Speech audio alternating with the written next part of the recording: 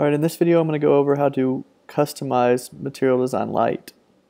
So if you go over to getmdl.io, you go to their GitHub page, go to Wiki, and go to Customizing.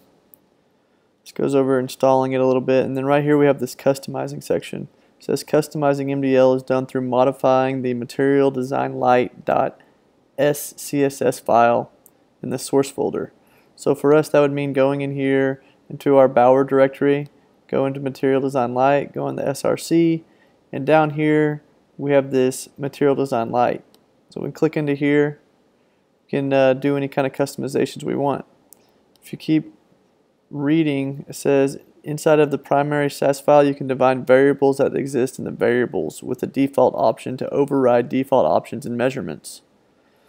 So the first section here, say our project didn't use the snack bar, the slider, or whatever, we could actually just comment these out and then run the gulp task that compiles this file, and our file would be much shorter because we commented both of those out. That's all fine and dandy, and if you go into the variable file, you can see here what they're talking about with these default values here. So these are overridable. So in our material design we could create another file and do some of these overrides as well.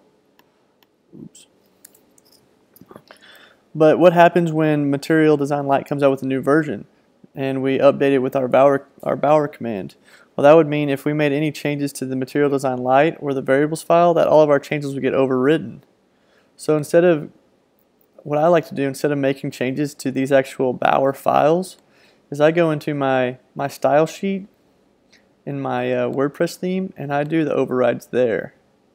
So I'm going to show you how to do that. So in our Sass directory, I'm going to close some of these folders, go into our style.scss here, and you can see here that we have this import Material Design Lite that we did several tutorials ago, which just imports this file.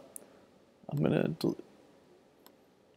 to close that file down, and let's go over how we can override some things. So in the Bower, Material Design Lite, I'm going to go into the variables folder or file, and let's just copy this right here, preferred font, command copy. Before I put this in here, let's go to our front end here of our site, and I'm going to inspect this element here, go to the H2, and you can see right here that it's using font family Roboto right there. So that's because in the variables file, the preferred font to use is this font here. So notice it has that default, meaning that we can override it. So in here, let's put this in there, and let's just take out the front end there, and I need to make sure my gulp task is running. Gulp. Give that a second.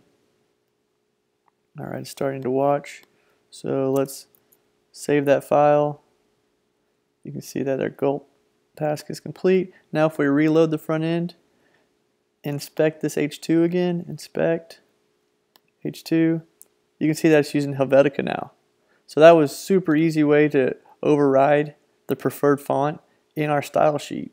So we didn't mess with any of the Bower files, so we can easily, when MDL has a new update, we can go ahead and update that without anything being overwritten.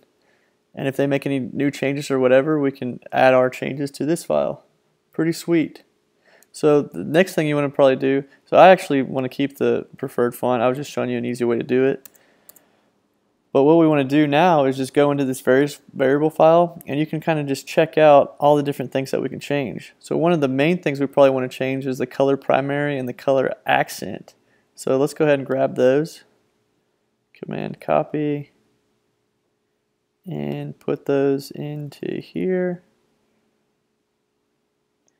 And if we save that,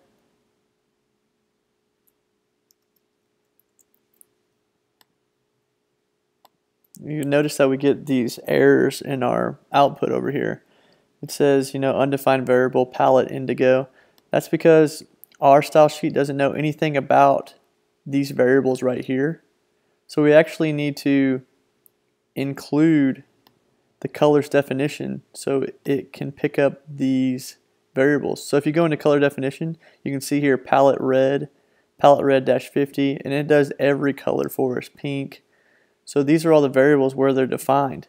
And you'll notice that in this variables file that they include this color definition before they start writing these variables down here. So we need to do the same thing. So let's copy this colors definition, Command copy, put that up here, Command save. You can see that our gulp test finished just fine. So now what we can do is go check out all these different color definitions and figure out what we want our colors to be. So you could easily go in here and like pick which one, but you probably don't know what that color actually is. So what we need to do is go over to Material Design, and they should have some kind of color schemes for us. Let's go into here, style maybe, color. Look at this, here we go. So you can see here that if we go back to our file, our style sheet, palette indigo 500. So we go down to indigo 500, that'd be this color right here. So let's change some things up a little bit. Let's do palette teal 500. Palette teal 500. Palette teal. Instead of this pink, let's do like let's do green.